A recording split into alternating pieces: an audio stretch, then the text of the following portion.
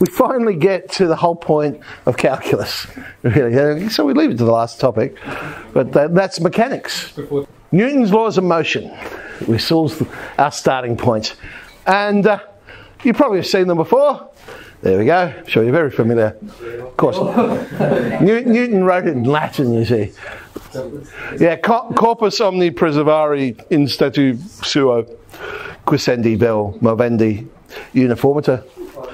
Nisi quatinus varibus, impressus cogitur status illum mater. How'd I go, guys? Is that all right? Yeah. For the plebs amongst us, I'll put the translation down. There we go. First law of motion. Basically, here it is. Everybody continues in a state of rest or uniform motion in a right line, which just means a straight line, unless it's compelled to change by forces impressed upon it. That basically means, hey, if I'm standing here stationary, I'm going to stay stationary until I get pushed or some force is put on me so I move. But similarly, if I'm travelling at a constant velocity, I will stay travelling at a constant velocity unless there is some force applied to the object. That's basically what the first law of motion says. The second one is probably the most famous of them all. Mutationem motus proportionalium. The change of motion is proportional to the motive force impressed and is made in the direction of the right line in which that force is impressed. Are you impressed? Good. Basically saying this: force is proportional to the change in motion or change in velocity. Change in velocity is, of course, acceleration. So force is proportional to acceleration. That means it's equal to some constant times acceleration, and that's where we get the very famous formula, force equals mass times acceleration. And then the third one, the most, well, misquoted one of them all, I suppose. Actionia contrarium. You can imagine people getting that one wrong. To every action, there is always opposed an equal reaction, or the mutual actions of two bodies upon each other are always equal and directed in contrary parts. I think most people say it, for every action there's an equal and opposite reaction. There's more to it than just that though. Right?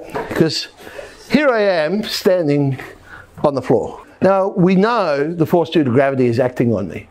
So why am I not collapsing? Because the floor also has a force applying to me going up, a reaction force, which balances it out, hence my knees don't buckle and I don't collapse to the ground. Whilst it might have been entertaining, wouldn't be very good for me. Okay, so let's talk a little bit about forces. So forces are vectors. That's the first thing to okay. They will have a direction, they will have a magnitude. Any force, this is why we're going to deal with it with vectors, so any force that's not vertical or horizontal, we will resolve into vertical and horizontal components. We've already been doing this. Projectile motion. We didn't call it a force in 3-init, but it really started from the force. We started, if you remember, from just saying the acceleration was g. The actual starting point is that the force was the force due to gravity. So force, mass times acceleration, was equal to mass times g, cancel out the masses, and we got acceleration as gravity. That's basically what we're going to be doing for all of these. But we're going to start at the forces rather than the acceleration. So resultant vectors then. We know that the resultant vector is the sum of all the different component vectors. We've seen that in our vectors. So here's something there. We've got the magnitude and direction of the resultant force. So this object there has got two forces applied on it. One at 60 degrees of 3 newtons, one at 15 degrees of 5 newtons. And we say, well, these forces working together, overall, what would it be? As we basically add the vectors, add the forces, let's see what it would be.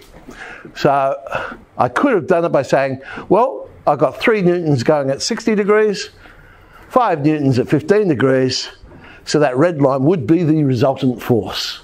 That would be it. Of course, there it is. I can now say that's 135 degrees, and so therefore we can use, cosine rule for that one, wouldn't it? And that's the angle I'm going to find, because the actual resultant angle that I'm looking for will be 60 minus that one. Sine rule. Sine theta is equal to 5 sine 135 over the resultant force. So I found the angle first. That's why I use the sine rule. Now that I've got that angle, I can go, all right, cosine rule. The size of that force is 3 squared plus 5 squared minus 2 times 3 times 5 cos 135. So there's the magnitude and the direction. Right, so that is one way of doing it. But we could resolve it into horizontal and vertical components. So the 3 Newton one and the 5 Newton force, and just look at each individually. There's Bob. Vertically, we've got 3 sine 60, because it's opposite the angle, so I know the component's going to be sine. So 3 sine 60, and our other one will be 5 sine 15.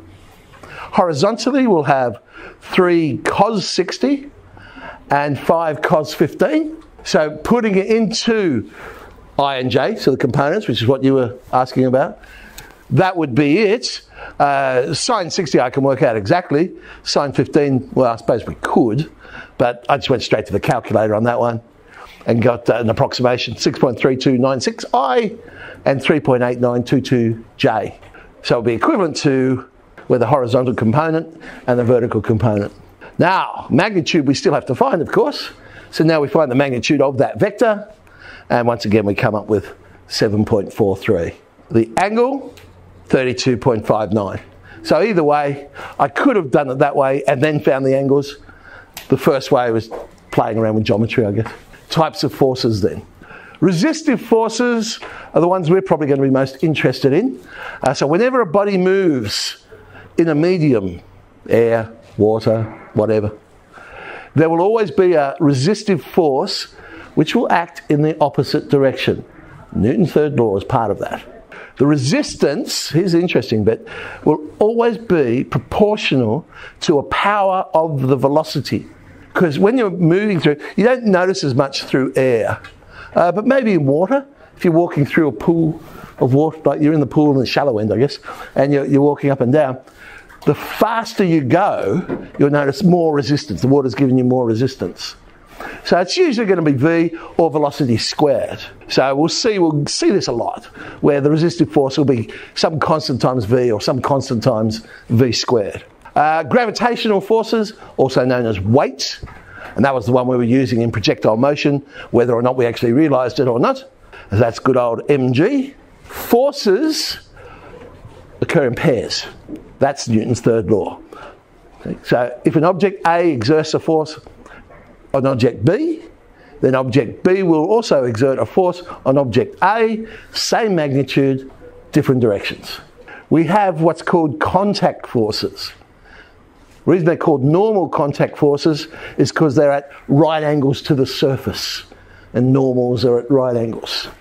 So when an object's in contact with a surface, there'll always be a force at right angles. Frictional forces. So an object will go sliding, but when it goes sliding on the surface, some frictional force comes into play. It has a limiting value there, because the magnitude of the force can't exceed the certain amount of friction, because at some point it'll just stop moving, and acts in a direction opposite to the direction of motion. So again, it's in the opposite. It's a resistive force. And so you usually find that the frictional force will be some constant times the normal force. And that constant, often mu we use, coefficient of friction. Tension forces, they happen when you're using pulleys and anything basically like a string or a chain or something like that. It'll always go in the direction of the string and away from the object. Okay. So it's an inward force at each end. The magnitude of the force, we call it the tension. When we're doing these problems, I always set positive to be the direction in which we're moving. So no longer am I going to fix myself to being going to the right is positive, going to the left is negative. I'll just say, well, which direction we're moving in? I'm going to make that the positive direction. always use a diagram. And now I know you love drawing diagrams anyway, but always use a diagram so you can get a feel for which direction the forces are going in and things like that. Let's have a go at this. A box of 32 kilos has a handle on one side. Two people are trying to move it across the floor. One pulls horizontally and the other pushes from behind with a force of 25 newtons, but the box does not move. Draw a diagram of all the forces acting on the box. So I'm just using a point there to represent the box, all the forces. So they told me we have a force of 20 newtons. So that was the pulling one, they're pulling it. The pushing one was 25 newtons, also in the same direction though. There would be a frictional force. That would be the resistive force in this case. Now, technically there's two other forces here. There is going to be a force due to gravity, and then there'll be the normal contact force to that. You might not end up using all the different forces, but technically they're there. In this case, we know there's a frictional force, because the first question is, find the frictional force. Yeah. So I'm going to look at horizontal. My resultant force is what I'm interested in. And I'm going to set it in the direction that I'm moving. Now in this case, I'm not moving because it said it doesn't move. So I got a choice whether I set it going to the left or I set it going to the right. Doesn't matter in this case. I'm going to go to the direction we're trying to push this stupid thing, even though it's not moving. So that's my resultant force. Now the resultant force is not a force. So when they say draw a force diagram, you don't put the resultant force on the diagram, because the resultant force is the result of all the forces. mx double dot, mass times acceleration. Force is mass times acceleration. It will equal the sum of all the horizontal forces in this case. If it's in the same direction to which I'm moving, it'll be positive. If it's in the opposite direction, it'll be negative. I've set positive to be going that way. So therefore, force 1 and force 2 will be positive, force 3 will be negative. It's force 3 that we're trying to find. However, I know the resultant force is 0. It's not moving. So therefore the result is 0. Subbing in the ones we know then, force 1 was 20, force 2 was 25, force 3 is the one we're trying to find, the frictional force, so it must be 45 newtons. So there's our frictional force. Newtons, as you may well be aware, the units for force. Of course, the alternative that you could write instead of newtons is kilograms meters per second squared, because it's mass times acceleration. The truck on the left, mass of 20 kilos. Truck on the right, 50 kilos. The truck on the right is pulled along with a force of 120 newtons, neglecting friction in this case, so there is no friction as far as we're concerned. Calculate the tension in the chain. Let's have a look. There's two different things happening here. I've got two trucks. I'm just going to look at the left truck. So from the left truck's point of view, what forces do we have? Well, it's got tension. That's pretty much it horizontally. So I know mass times acceleration for the truck on the left will equal whatever the tension is. Now, the mass of the left truck is 30. So I know 30A is equal to the tension. So acceleration must be whatever this tension is divided by 30. Now let's look at forces on the right truck. We have tension, but the tension for the right truck is going to the left. But we also have this force of 120 newtons going to the right. The resultant force, I've changed the pronumeral for this one because it's a different system. I know why we usually think of as vertical. It's just a pronumeral I'm using, okay? So my double dot, 120 is in the same direction that I'm moving. Tension in this case is in the opposite direction. So 120 minus T. So 50A is 120 minus T. We want to find tension. So 5 tensions over 3. We know the acceleration is T over 30. It's the same piece of rope or chain or whatever it was that was joining them. So it's not going to change just because it's a different truck. Has to be. Well, if it wasn't, one would run into the back of the other or something like that, wouldn't it? Because if it wasn't, there'd be no tension. Yeah. And you wouldn't be able to do the question. Yeah, well, that's a good point too. We make T the subject. We get 45. Mass of 2 kilograms this time. We're on a smooth plane inclined at 30 degrees. It's connected to a mass of 4 kilograms. by a light elastic string which passes over a pulley. Draw a diagram. Okay, there's a diagram of the actual one. That's not a force diagram, of course. But there's the situation we're talking about. Force diagram. Well, what's the forces we got happening here? The one on the plane is sitting on the plane.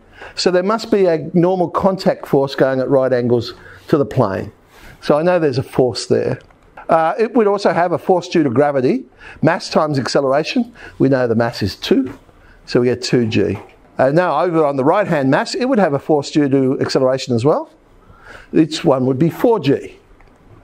There would be tension going up the string, but it'll be the same tension in both because it's the same piece of string. Find the tension in the string. Oh no, it's moving down. Find the tension in the string if the 4 kilogram block is moving down. Vertical forces, let's look at each object.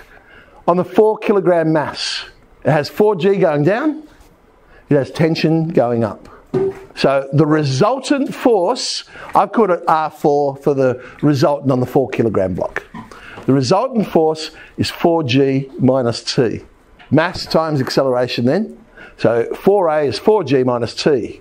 The 2 kilogram mass. Now, we have 2g going straight down, but tension's at an angle, and so is the normal contact force. So I'm going to need to resolve those. But rather than resolving those two, it's simpler to resolve the gravity. So I imagine going up the plane is horizontal and the contact force is vertical. If you like, think of rotating the problem. But that means I need components of my gravitational force. 30 degrees would end up being in that spot there. Okay. So now it's not vertical and horizontal, but I'm going to say forces up the plane. So I have tension going up the plane, but I now have a component of the gravitational force going down the plane. It would be 2g sine 30. So that gives me that the resultant force is equal to tension minus 2g sine 30. Mass times acceleration. Let's sub that acceleration into the first one we got for acceleration. 4g minus t will equal 2t minus 4g sine theta 30. Sine theta. Sine 30. We should be able to work out the tension now because it's the only unknown in that whole expression. So rearranging that, there it is, 4g, 1 plus sine 30 divided by 3. 19.6 newtons it turns out to be.